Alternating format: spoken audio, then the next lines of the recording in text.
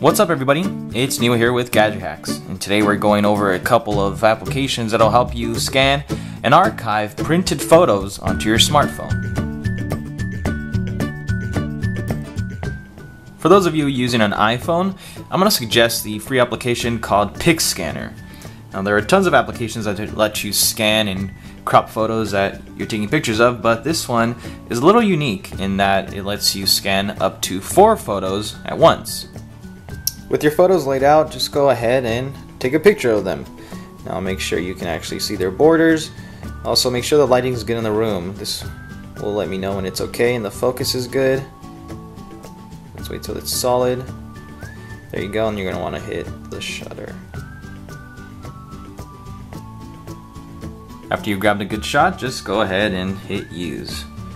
I wasn't worrying too much on focusing on these images, so forgive me if they don't look that great. Once they're done processing, they'll be in your little gallery and you can go check them out. They'll actually let you edit them afterwards if you need to, but they automatically crop them. They should be good to go.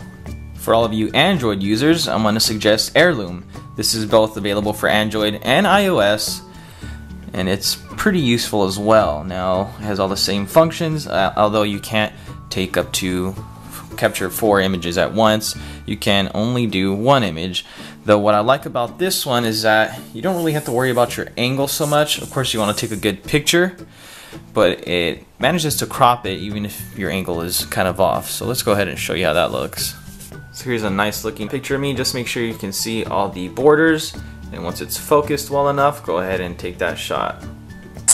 Once you're done with it, if it is cropped the wrong way or something, you can edit it afterwards, as I already mentioned, and it looks pretty cool, or kind of embarrassing in my case. All the apps we went over are free, but definitely make sure you check out the full guide over at gadgethacks.com.